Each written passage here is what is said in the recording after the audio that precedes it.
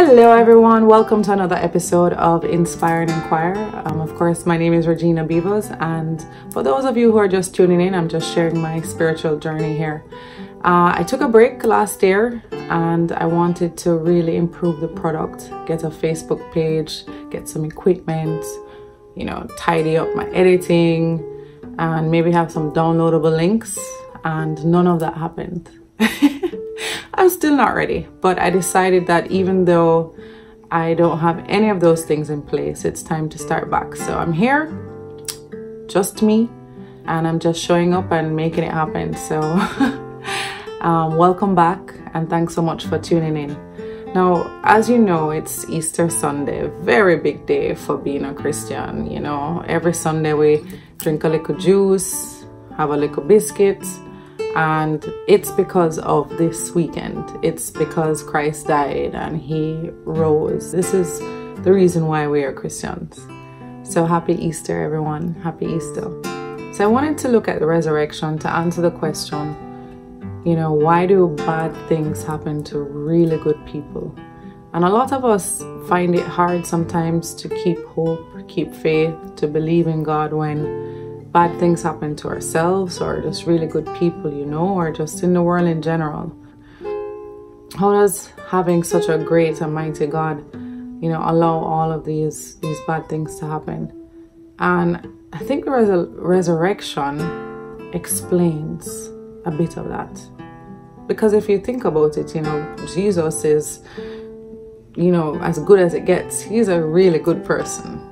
And when he was crucified, that was a really bad thing to happen. So a really bad thing happened to a really good person. But the purpose of that bad thing ended up being the ultimate thing.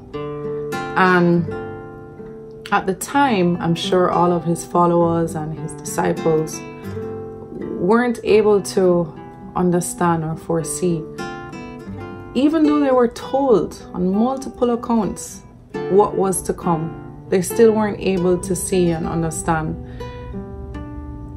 the glory of God through this horrible and heinous act. And I feel like what we might deem as something bad or something heinous or horrible to a good person, God may be using that to make something powerful, something unimaginable happen for yourself or others.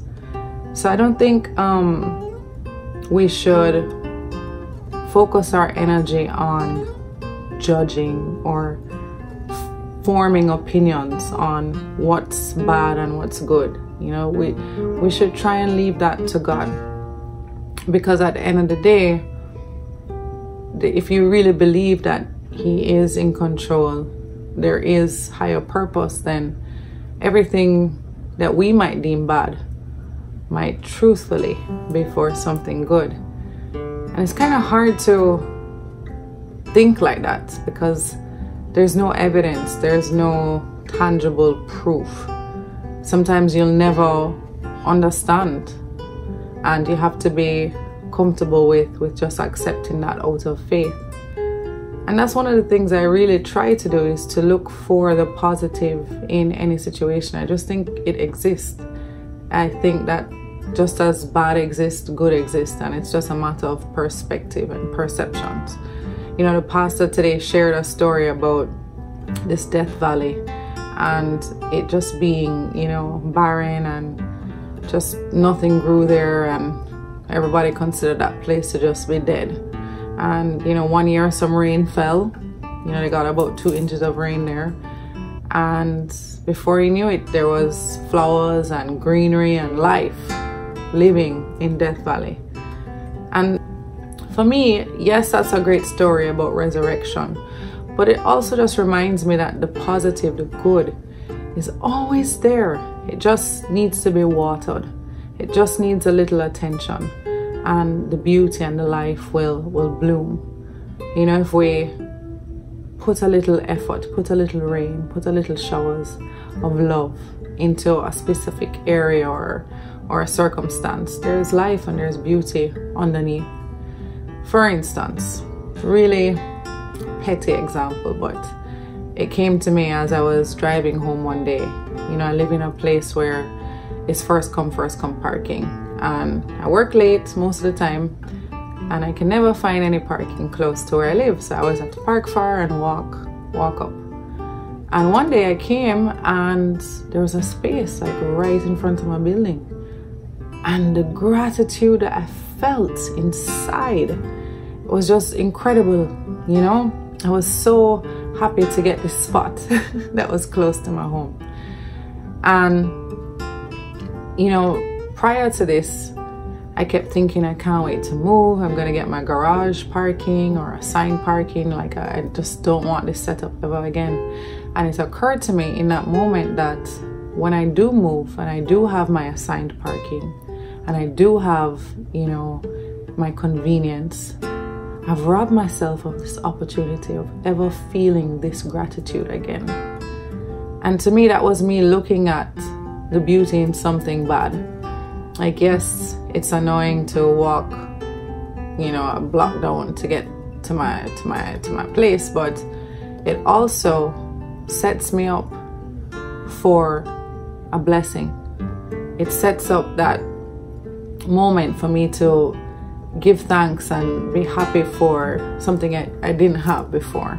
So that also made me realize that, listen, everything that is inconvenient and seems to be something challenging or barrier in the ways is setting you up for a blessing. It's setting you up for a moment of gratitude, a soul thank you, you know?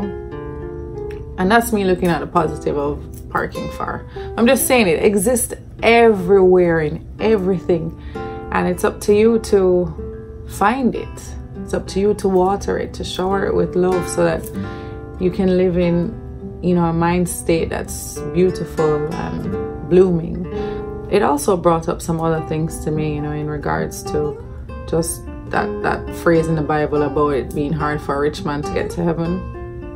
But that's a whole nother story for a whole nother day.